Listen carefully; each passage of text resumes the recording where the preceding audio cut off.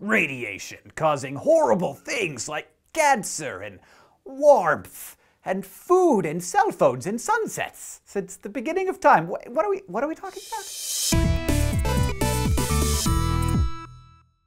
Welcome to another edition of I Don't Think That Means What You Think It Means. Radiation. It's when energetic particles or waves move through space, and it's pretty much the best thing ever. Radiation includes visible light, which is always bouncing off of stuff and then hitting our retinas, allowing us to not stub our toes and generally enjoy the splendor of the world. It's also what plants convert into the food we eat. Infrared, or IR radiation, which is this stuff that actually warms the Earth, so it's the reason that we're not all freezing to death right now. Microwaves, which not only heat up our hot pockets, but also transmit our cell phone calls. A huge amount of study into whether these microwaves cause cancer indicates that they probably do not, and the World Health Organization classifies them in the needs more study category, along with coffee and pickled vegetables. Radio waves, which carry, yes, radio signals, also 3G and Wi-Fi and all that good stuff. And then we have the extremely low and very low frequency waves, which aren't super useful but don't hurt anybody either. Unlike all of the above examples, some kinds of radiation can transfer their energy into atoms and ionize them,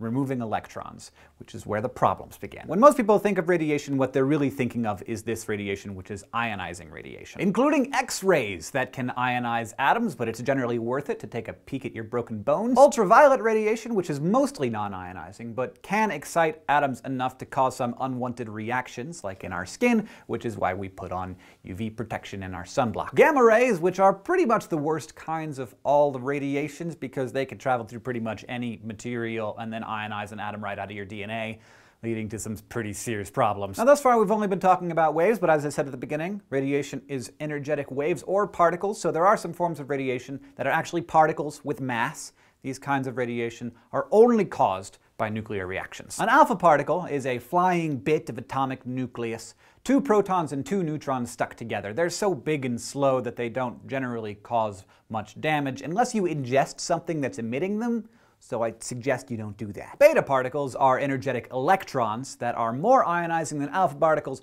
less ionizing than gamma rays, so they cause some serious damage as well. So now you know. And if your friends don't know, send this to them, because if we use the word radiation like it's evil, all of the helpful forms of radiation might get angry and go on strike, and then we would all die! Thank you for watching this episode of SciShow. I Don't Think That Means What You Think It Means. If you would like to suggest future topics for this program, please leave them in the comments, or you can connect with us on Facebook or Twitter. And we'll see you later. Goodbye.